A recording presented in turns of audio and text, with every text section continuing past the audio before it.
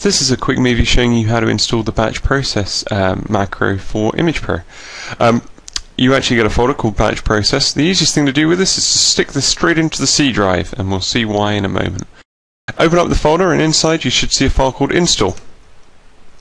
And what I'm going to do here is I have 6 options. Option 1 is set the source folder. So I press 1, and then I say it's C, and then I say it's batch process.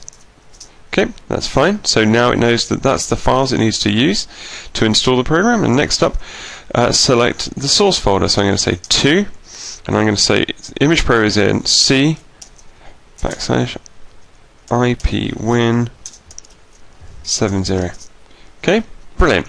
And keeps on moving down. So I've done option 1 and 2. 3, install the additional DLLs if required. Most PCs have their DLLs in, so I'm going to skip that process.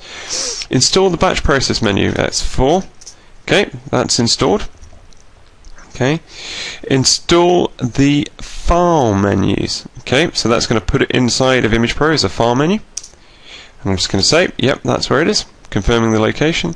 And the final option is exit.